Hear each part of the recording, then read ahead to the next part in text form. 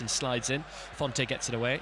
Only as far as Bowyer. Bowyer to Emmanuel Thomas. Now Chopra outside the area. Turns and shoots. Hits the crossbar with a fabulous effort.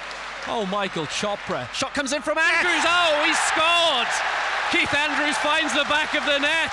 On his full debut for Ipswich Town, he was brought here to score goals. Paul Jules says he's got goals in him. Well, he's found the back of the net 11 minutes into the second half. Is the hope for Ipswich Town? They pulled it back to Ipswich Town 1, Southampton 3. Andrews, will it sit right? It certainly did! Magnificent goal from Keith Andrews! And already in his short Ipswich career, it's becoming something of a habit. He struck in style against Southampton, and that word certainly applies here. Well, he may well turn and run towards those Ipswich Town fans congregated to the right of this stadium, because it's a stunning strike, and it's no surprise to those of us that know him well. He has got a thunderous shot on him at times, but it just comes out of absolutely nothing. Carlos Edwards just feeds the ball into him. He's found a bit of space. His first touch isn't actually...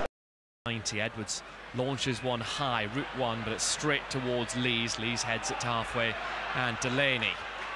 Cresswell always available on this near side. Cresswell up to Scotland. Lovely touch from Scotland to Andrews, who shoots. It's deflected. Where's it going? It's in the back of the net!